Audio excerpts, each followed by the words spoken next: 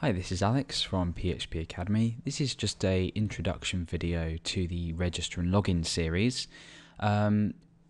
Basically, this is a complete registration and login system.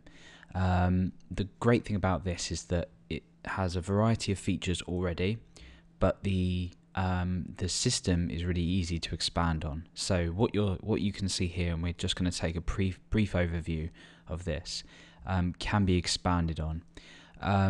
So, different features can be added, widgets can be added, things like that. So let's take a brief look around the system very quickly, just so you know what you're going to be creating.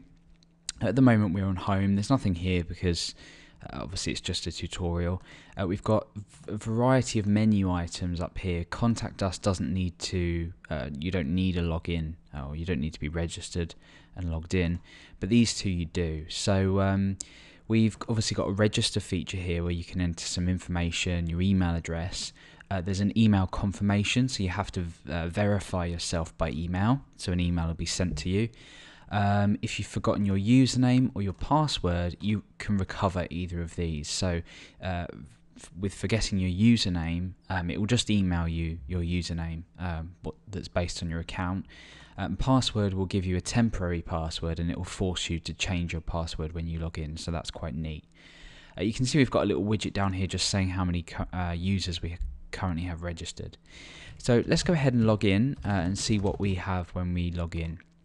Okay, so this is changed. We've got a greeting up here, and we can also now access these two pages. So that's really the main thing, giving users exclusive access to content, making them register first.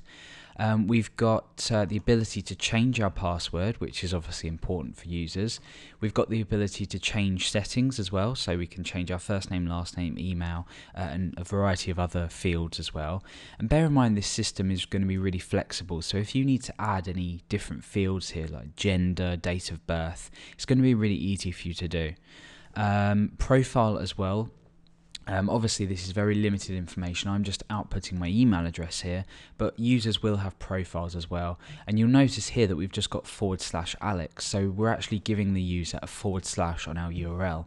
At the moment you can see it's /LR /Alex, but in actual fact when you go ahead and create this on a public server, so something.com, it will be just something.com / and then the user's name.